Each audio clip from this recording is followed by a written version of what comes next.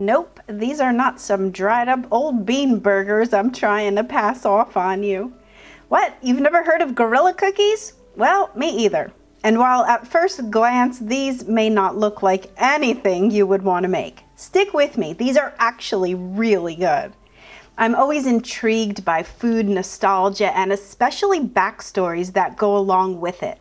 And these Guerrilla cookies have some pretty interesting history. But first things first, apparently the Guerrilla cookie is not to be confused with Gorilla cookies, two very different meanings and spellings of the same word. Now, I did not come across exactly why it is spelled the way that it is, or even why they're called Guerrilla cookies in the first place. But let me rewind a little bit. Let's head over to the University of Wisconsin at Madison, where this Guerrilla cookie became a much beloved student staple. From the late 60s through to the 80s, it was produced by a bakery called Quercus Alba Bakery. A 1964 UW graduate, Ted Odell, tweaked the ingredients and baked them for that bakery.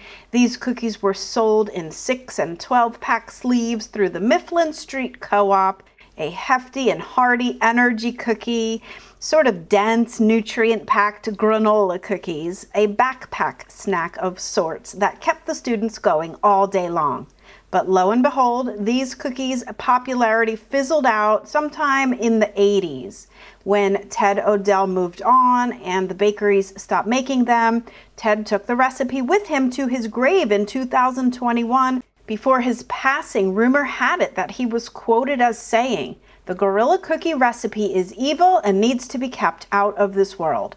I'm telling you, this Guerrilla cookie story just keeps getting more interesting.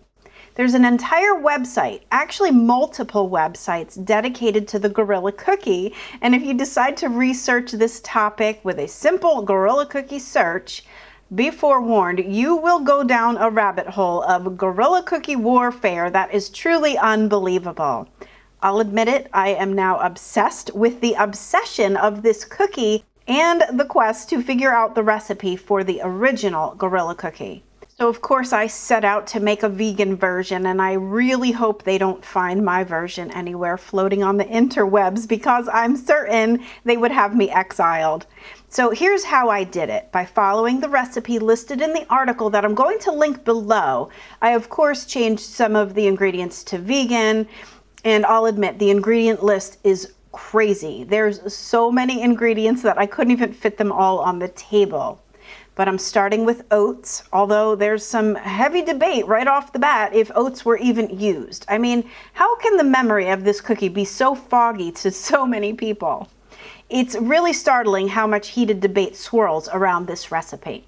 But there is a clear consensus that walnuts and sunflower seeds were used, as well as some sesame seeds, which I didn't find out until later.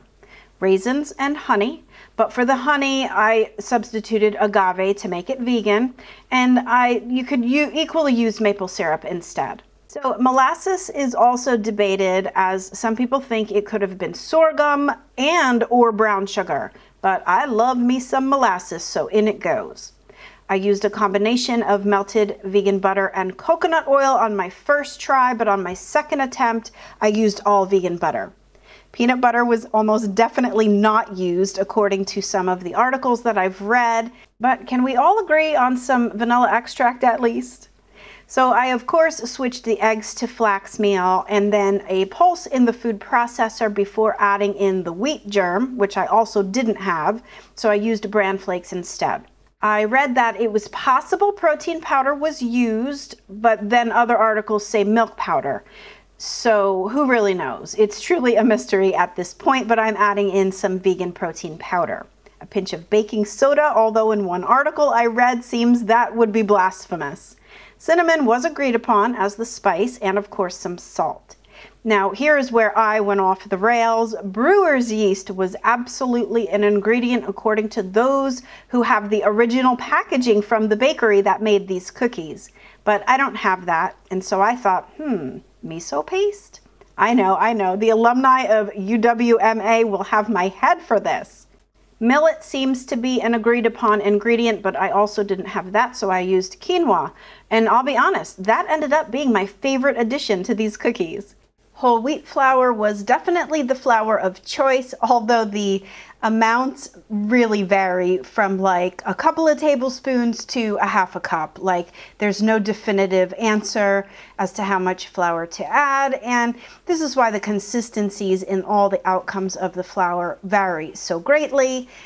I added 3 tablespoons to mine, but be aware that my final recipe on my website is my final answer and one that I'm pretty happy with. As I scooped out my little hockey puck bean burger lookalikes, I knew right away that these things are fit for a horse. Talk about hefty and hearty. Now, obviously, I have no way of knowing what the actual originals tasted like, and I can't even be sure that anybody does.